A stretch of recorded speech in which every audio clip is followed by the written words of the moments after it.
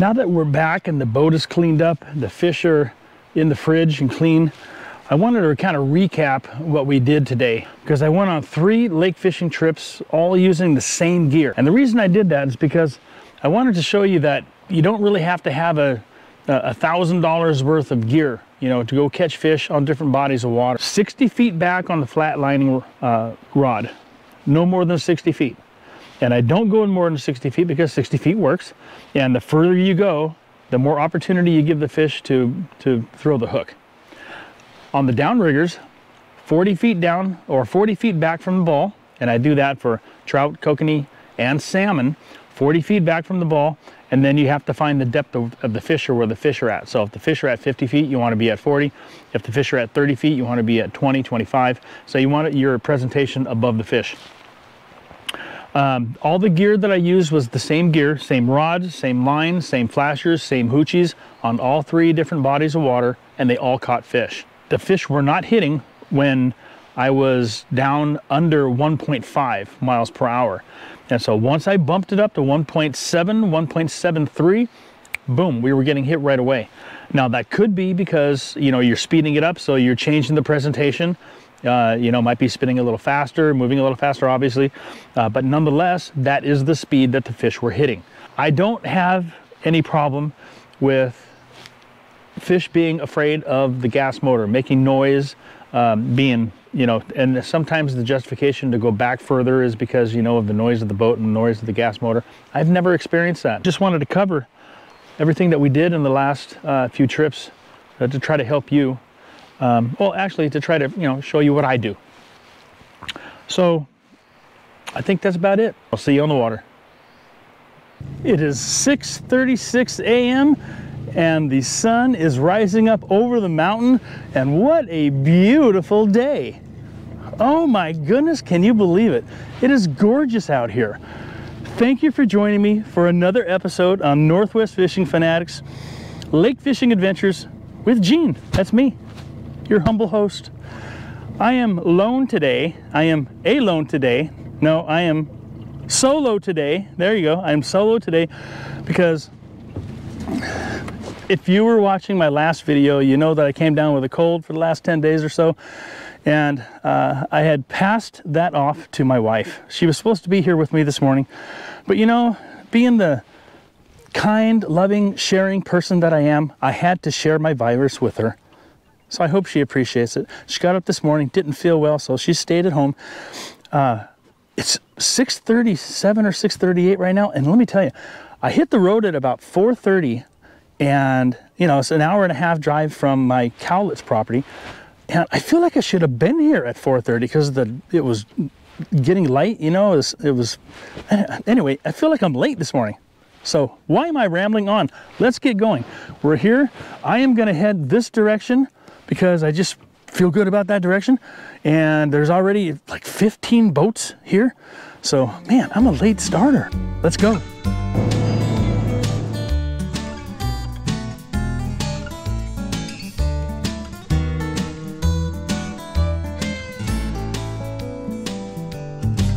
The last video that I made was on American Lake a couple days ago, and I made a comment that I start off with the same technique and the same gear for trout and kokanee no matter where I go, and then I work from there because there are different variations that work.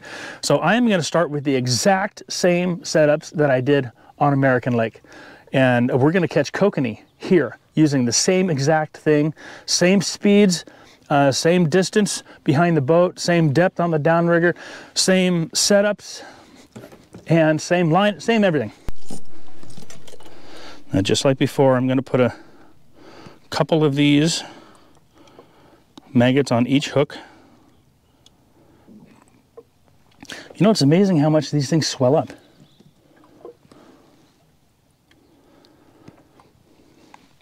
Of course, in order to find out how much they swell up, you have to have it out there for a while, which is not good because that means you haven't caught a fish on it yet. Yeah, I kind of feel like I should have left the house at 2 o'clock this morning, because when I got up, you know, I never get up that early unless I'm going fishing or hunting. And I got up at 4 o'clock, and by the time 4:30 came around, it was it was already light out. Crazy. We're gonna start off at 20 feet. Seems like a good number. 17, 18, 19, 20. Okay, we're fishing.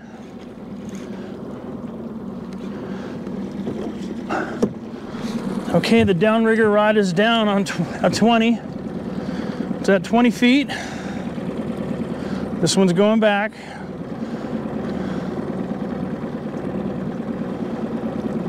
We're gonna go back 60 on this one. Just like we did on Alder, just like we do on American. I'm marking fish here at 40 feet.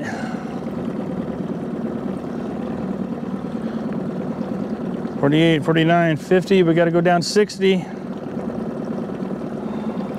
60. Okay. Okay, so we're back 60 feet on the surface with no weight on the dropper rig and 20 feet on the downrigger. Marking a big school of fish at 50 feet. Kind of makes me think I should go down. Let's go down and get them. We'll go down to 40. We're doing 1.67 miles an hour. Oh, fish right there. Oh, where'd he go? Oh, he was on there. Oh, come on back. All right, we've been here for 3 minutes. Already had a hit on that rod, the downrigger rod, at 40 feet. He didn't stick. Fish, fish, fish, fish, fish. There we go. So we've been here like 5 minutes now, and I've already missed 2 fish. Ooh, a little bit of, ooh. Wow, okay. This guy's taking some drag. I better loosen up. Wow, this guy's putting up a fight. So the last time I was here on Merwin, it was January, and the fish were a little bit small. They were only about 9 inches, 10 inches. I think they've grown, because this guy's putting up one heck of a fight. Actually, I've already had like 5 hits already. Ooh. And of course, this one, like I said, was on the downrigger at 40 feet. Wow, look at those hits. Look at that. That's, whoa, okay. Liking it. Oh yeah, baby, on the surface back there. Come on.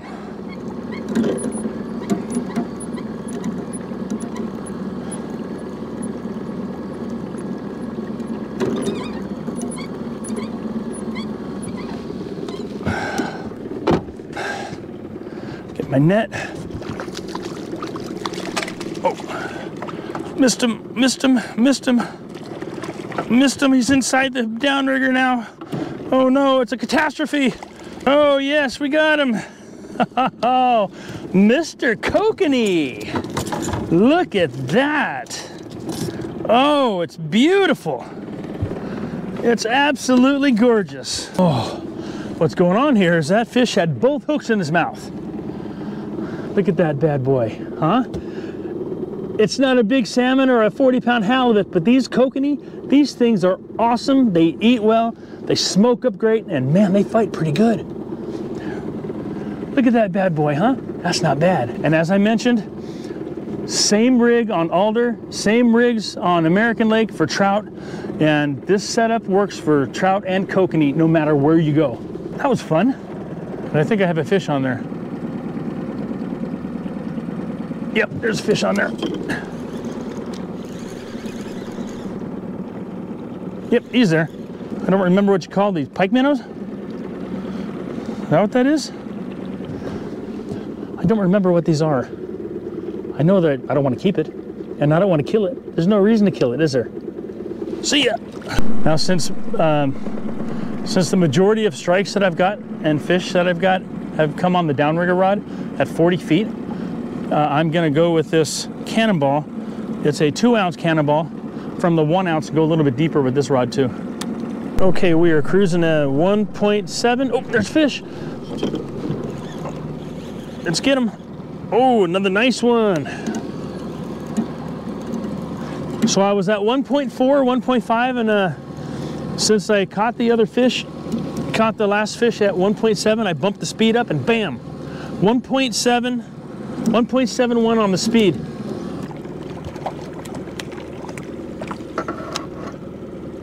Oh, looking good back there. Come on.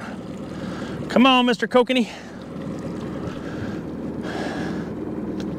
Whoa, whoa, whoa, whoa. Where's he going? Where's he going? Come on. Man, they sure are beautiful, shiny fish, aren't they? Let's get them up. Let's get them up in the net. Come on. Come on. There we go. Got him. Keep an eye on that rod for me, will you? Another beautiful kokanee. Oh, another one.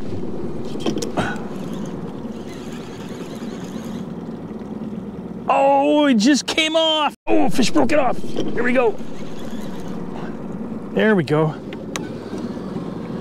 Woo, baby, yes. Come on.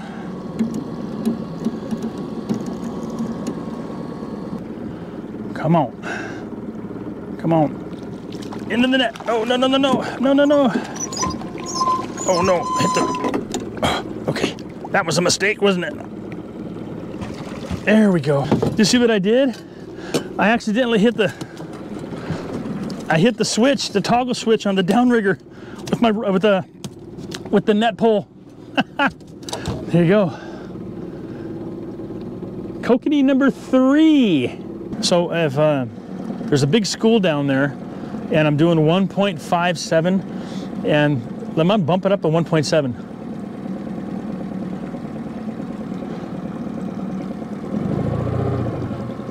Maybe bump the speed up. 1.73, 1.70, 1.71. Let's see if that's actually the speed they want. That has been the speed that has worked. There it is, right there, fish here, 1.72. As soon as I hit 1.71, fish on.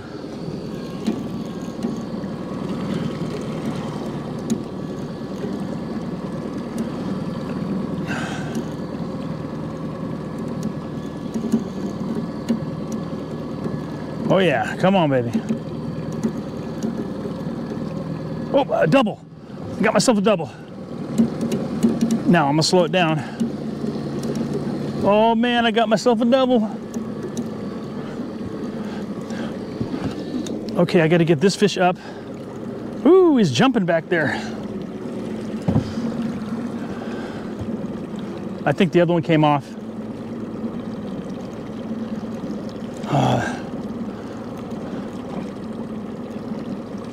This one here is, looks like he's hooked a little sideways.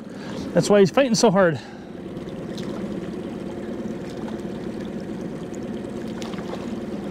Get away from the downrigger, baby. Come on, into the net. There we go, yes. This fish had one hook in its fin and the other one in its jaw. Man, I just got hammered on that rod.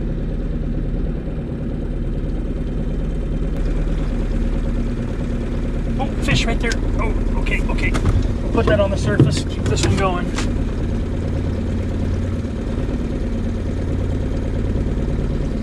That was not in the right position, but still it'll work. It's only back there about 42. Well, actually, it's back there 42 feet, but it's in the air. Oh, it's surfing now, so there's no way that's going to catch a fish like that. Oh, come on, baby. Yeah.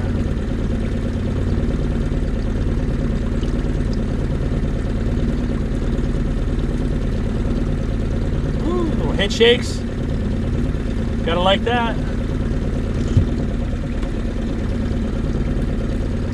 That would be crazy if that one got hit on the surface surfing like that.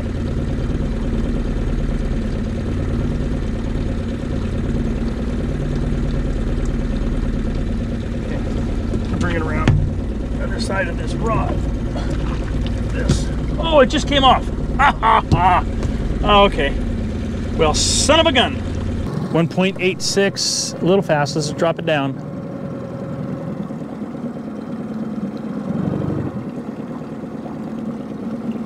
Drop it down. Come on, baby. 1.76. 1.7. Fish on right there. Oh yeah. Oh yeah.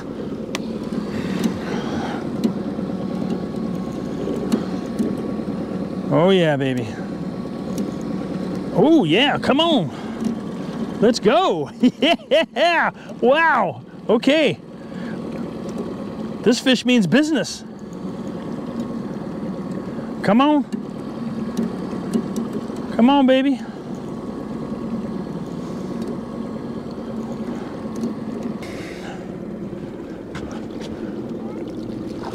Oh, missed him again. Come on. There we go. Right in the net, baby. Yes. Woo, another nice one. Oh, another nice size. Oh, there he is. There he is. Maybe he's still on there. Nope, it's another one of those. Another one of those. I think those are pike minnows or something. Squaw fish.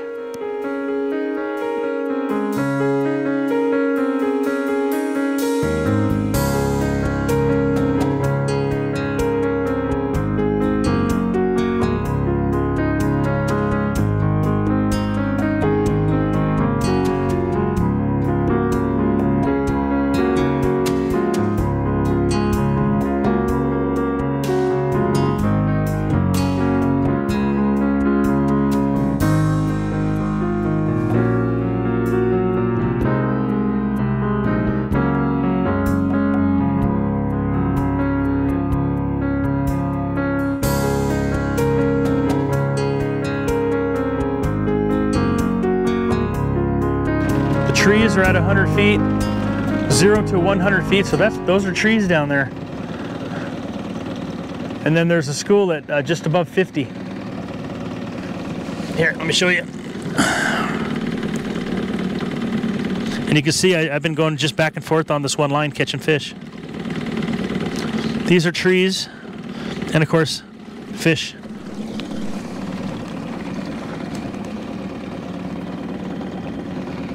Some say it's kind of a rookie move to keep your fish finder so it's marking, you know, showing fish instead of, you know, the marks, like a boomerang mark. But, you know, I don't care. How petty is that? If you want to put fish on your fish finder when they get marked, put fish on your fish finder. It's your freaking fish finder. If you like fish, put fish on it. Don't listen to those people who are snobs and think it's below them to, you know, to put, you know, fish on your fish, you know, to show fish on your fish finder. It's stupid. Don't care what other people think. Just do what makes you happy when it comes to this kind of stuff. Doesn't matter what other people say. There's one on the surface rod again. We have an 0 for 6 record on the surface rod. Let's see if we can break our losing streak with this one. Ah, another beautiful fish. Look at that, huh? What do you think about that? These are awesome. This guy here is number 9. All we need is one more and we will have our 10 fish limit. I'll tell you though, whew, I have lost 30 fish at least. But that's the nature of the beast when you're fishing for kokanee. Lost a couple right at the boat, actually 3 or 4 right at the boat, a couple out there, 30 or 40 strikes that never hooked up. Knocked one off with my net. Actually, might have been 2 I knocked off with the net. Oh, man. Oh, well, that's life. One more fish, it's all we need. Okay, now this could very well be the final fish if it's a good fish. Feels like a decent fish.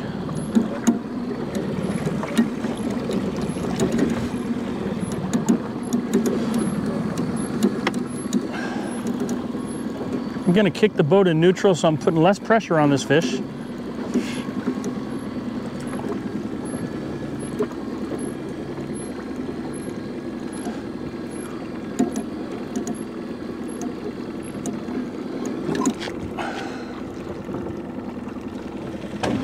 Get it up over here unsuspectingly. until I can get it right in the net. Come on. Oh, no, no, no. Oh my gosh. Oh, there we go. All right.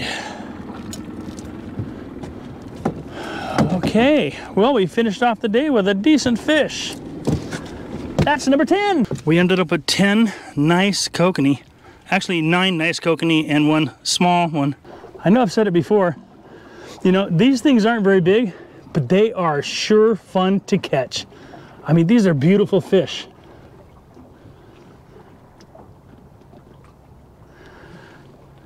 And they taste really well too. I'm gonna smoke these up.